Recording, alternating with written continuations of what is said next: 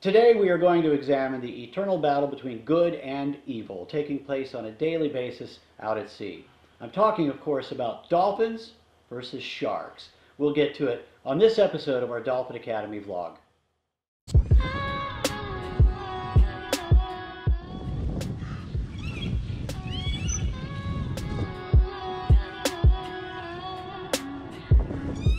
One of the most exciting elements of accompanying these dolphins out to sea is the unpredictability of it all. Yes, here on Curacao, we are surrounded by one of the most productive coral reef habitats of all the Caribbean, corals and sea life of every species imaginable.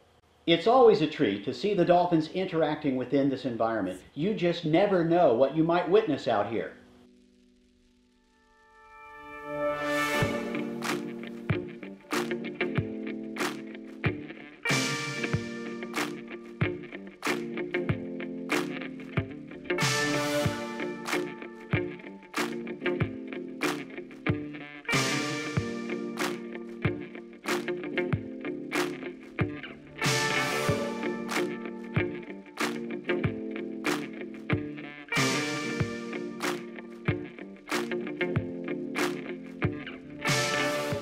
But what about sharks? Yes, the shark, demon of the deep, soulless creature with dead eyes, a mindless eating machine. Ooh, that's good. Contrast that with the dolphin, aquatic angels with supernatural powers and transcendent consciousness. Stinking dolphins. Dolphins? Yeah, they think they're so cute. Oh, look at me, I'm a flippin' little dolphin. Let me flip for you, I know something. Okay, to be sure there are exaggerations on both ends, but in a confrontation between a shark and a dolphin, who wins? Check out this clip from a 1975 ocean documentary series, The Coral Jungle, hosted by Mr. Spock himself. Let's watch what he described as rare footage of a struggle between a shark and a dolphin. Okay, we have a dolphin there jumping. Oh, there's a shark, and the shark's on the bottom. I guess the dolphin's looking at the shark. There's another jump, and the shark again. And they're both opening their mouths. Dolphin's coming close, and oh! Boom! 2 hits.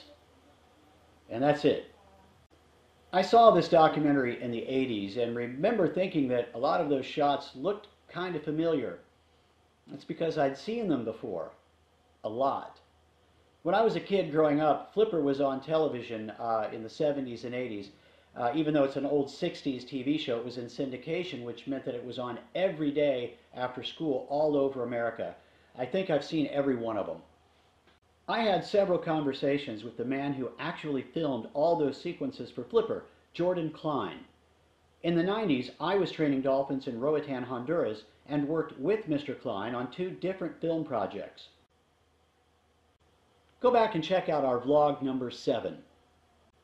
He had amazing stories from his pioneering work in the 60s and told me how he filmed those shark scenes. I'll give examples of what he said as we look at this specific sequence from a Flipper episode. You will notice that even though it's a single scene, it isn't even the same shark in each shot. It's often not even the same size or species. It switches back and forth between a tiger shark and a black-tipped reef shark. Oh, and in almost all of the shots, the shark isn't even alive. It was too risky to put a live shark on camera with the child actor or the dolphin, so the crew would manipulate a dead shark.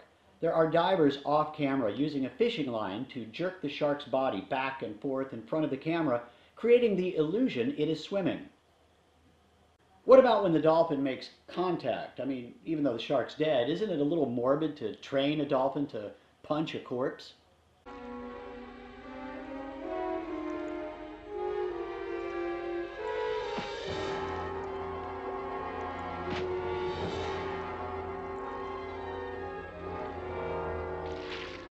Don't worry. According to Mr. Klein, the dolphin in those close-up shots isn't even real. It's a fake, life-size rubber dolphin. One diver pushes the dead shark out in front of the camera, and then the other diver punches it with the fake dolphin. Notice the dolphin's mouth is never fully closed on the hits. That's the rubber dolphin with the permanently slightly open mouth. Go ahead, run it back and see for yourself. In the newer Flipper TV series of the 90s, they didn't even bother to create a new dolphin shark punch. They just recycled the 30-year-old footage from the 60s. Anyway, that a boy, Copan. In the 90s, big feature films that played in movie theaters had a bigger budget than TV shows, so they didn't have to recycle old footage. They built robots. Here's the fight scene in the 96 Flipper movie. It's pretty impressive animatronics for its time, but still looks kind of silly. So why didn't these filmmakers just go out to sea and film a fight between a shark and a dolphin? I mean, there's dozens of documentaries, there must be tons of footage, but there isn't. Not a single shot of a dolphin fighting a shark. Now, there's lots of shots of sharks attacking and sometimes eating dolphins, but never in reverse. Now, there is footage of orcas attacking sharks, and of course orcas are technically big dolphins, but no footage of a medium to small size dolphin, bottlenose dolphin, flipper dolphin attacking sharks. These dolphins don't fight sharks. If they did, it would pretty much be a lose-lose situation for them. Facing a ridiculously agile, lightning-fast mouth full of razor-sharp teeth, a dolphin is at an extreme disadvantage against a shark, and they know it.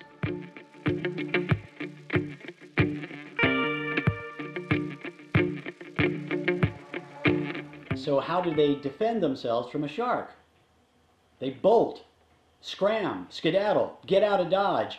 They run away, fast. Even if an aggressive shark is much smaller than them.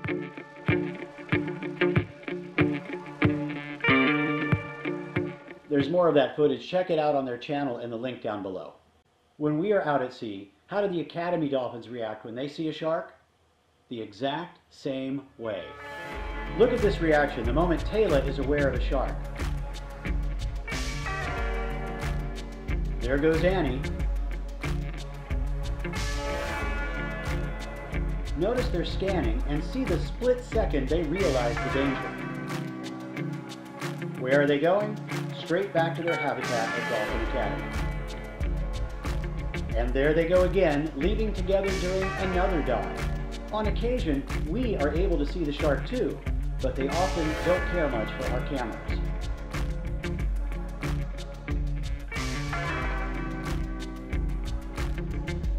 With their echolocation, a dolphin can tell a small shark from 150 meters away, well beyond the visual range of a diver.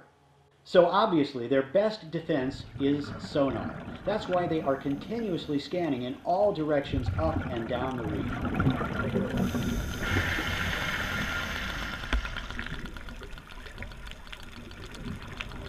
But what if a dolphin is surrounded or cornered? In that case, would they potentially punch a shark with their snout? Even though the general consensus is that ramming is common, there isn't a shred of evidence for it. No one's documented it. If I'm wrong, tell me in the comments below. I've seen plenty of skirmishes between dolphins before, and some of them are quite violent. I have seen them use their rostrum to poke or slap, but in my 30-plus years of studying dolphins in both the wild and in human care, I've never seen a head-on ram. Their go-to moves are generally biting, slapping with their tail, we call that fluking, and full-on cross-body checks. Machu is going to help show why ramming is just a bad idea. Okay, this is Machu working with us right now. Now we're going to talk about his beak. We call it the rostrum. The upper part is the maxilla, the lower part is the mandible, and it's made of bone. Of course, there's a bony skeleton under there, and it's pretty hard. But as it tapers backwards to the back of the lower jaw, it gets quite thin. We'll have a look inside in just a moment.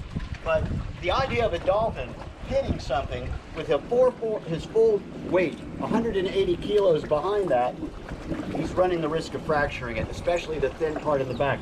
So he's not going to be punching head on. Look at this CT scan, and you can see just how thin the base of that lower jaw is. For one more clip, let's see how these two dominant males, Romeo and Machu, react to a very small, insignificant little nurse shark.